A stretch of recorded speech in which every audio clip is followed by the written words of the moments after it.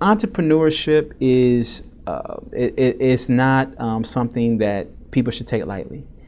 Starting a business is 24/7, and you have to either you're going to put your all into it if you're going to really get out there, not just like kind of a side business that you're working and everything else. I mean, even with a side business, you do want to give your all. But if you say, you know what, I'm going to start a business and this is going to be my livelihood right here, that becomes all-consuming. What I would recommend for young entrepreneurs, if you do have a family, if you're single, it's different. You can kind of invest a lot of time and energy, and then go full-fledged into your business, and not necessarily worry about those things. And then hopefully, I would probably say, as you start making some money, then you start thinking about relationships and everything else. But you put a lot of energy into that, make some money, get a little stability, and then think about relationships.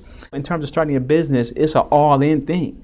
And if the person who you rely on for support, if you're starting to feel like they're not supporting you, or you're starting to feel like that there's emotional damage or things like that, well, you're not spending enough time with me, or the money becomes an issue, or whatever, those things can take away from you focusing on your business, and it can also cause you to fail if you keep on making wise, good, strategic decisions, thought out decisions. Then it's going to have a good impact on your business. Maybe not always right away, but long term it will.